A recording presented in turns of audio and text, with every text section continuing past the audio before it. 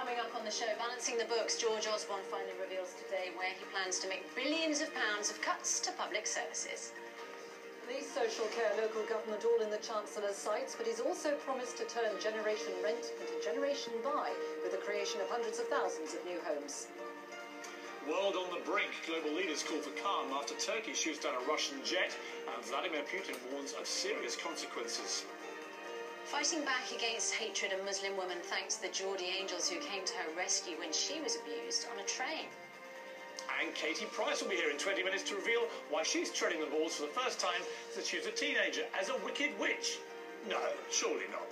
Wednesday, 25th of November 2015, live from ITV Studios in London. This is Good Morning Britain.